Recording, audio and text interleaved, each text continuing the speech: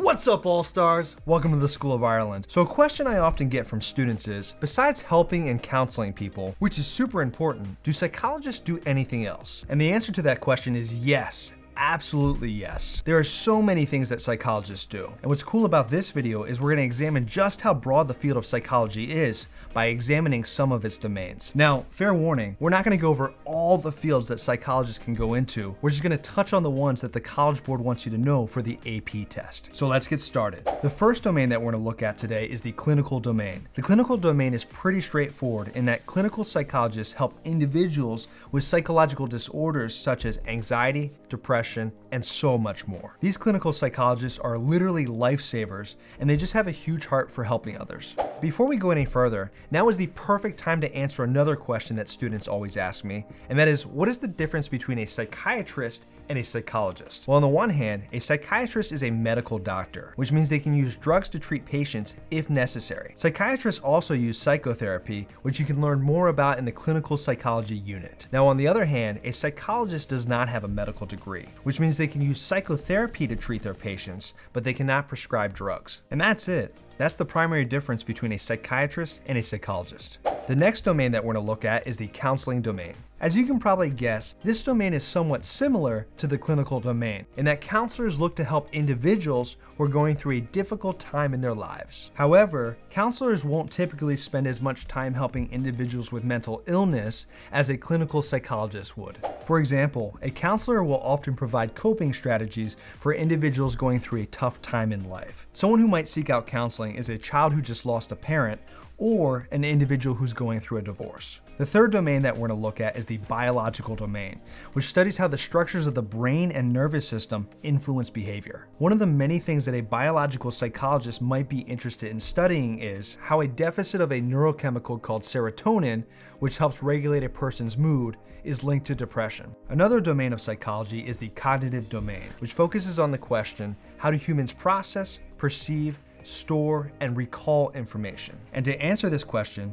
cognitive psychologists spend a lot of time studying topics like language, decision-making, learning, and memory. Our fifth domain is the developmental domain, which studies how people change and grow over their lifetime. This domain delves into topics such as changes in cognition, linguistics, moral development, motor development, and much more. Another domain is the educational domain, which investigates how people learn and process information. The goal of this domain is to help teachers implement the most effective practices for teaching in their classroom. The next domain is the experimental domain, which deals with researching a broad spectrum of human behaviors, mental processes, disorders, and so forth in an attempt to expand the psychological scientific knowledge base. Experimental psychologists study a plethora of topics that range from a new drug's effects on rats to examining how willing an individual is to help a supposedly injured person lying on the ground. Our eighth domain is the industrial organizational domain, which studies how to maximize employee performance in the workplace. For example, an industrial organizational psychologist might look into the effects of cell phone use,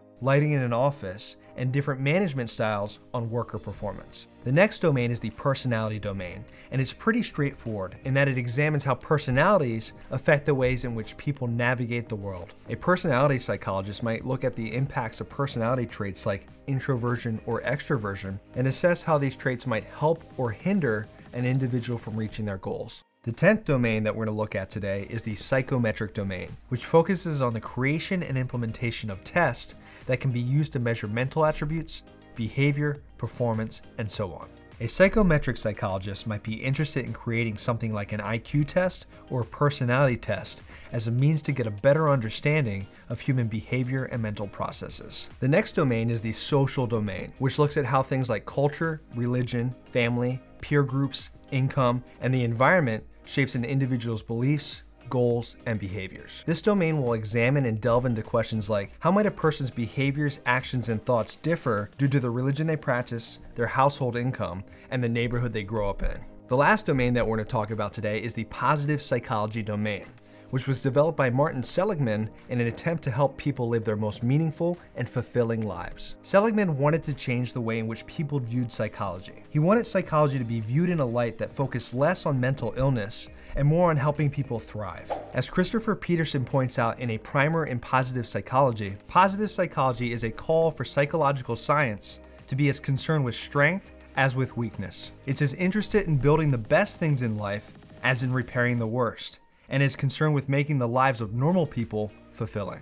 In other words, positive psychology doesn't look to undermine the other branches that focus on mental illness. It just looks to broaden the amount of people that psychology helps in general so that everybody can live their best life. So that's it. Those are the major domains. But before I wrap up this video, let's talk about the difference between something called applied research and basic research. Applied research is research that is performed in an attempt to solve scientific problems. For example, the industrial organizational domain uses applied research because it looks at solving the problem of poor worker performance. On the other hand, basic research aims to increase the scientific knowledge base. For example, the social domain implements basic research because it's all about expanding our understanding of human behavior within and between groups. In other words, the social domain isn't focused on solving problems like the industrial organizational domain is, but rather it's focused on expanding our understanding of why humans do what they do. Now in a second, I'm going to present you with a little challenge in regards to the difference between applied and basic research. But first, make sure you smash that like button and hit subscribe if you're someone who wants to dominate your psych class. Alright All-Stars, here's your challenge. Here's a list of all the domains that we've talked about in this video. So what I want you to do is go down the list and identify which domains use applied research and which domains use basic research. You already know that the industrial organizational domain uses applied research and the social domain uses basic research. So now it's your job to properly categorize the rest. So go ahead and pause this video, and when you're done, go ahead and scroll down to the comments to find the answers. And let's make this a challenge. Who can get the most right? And with that said, I wish you good luck, and I'll see you next time.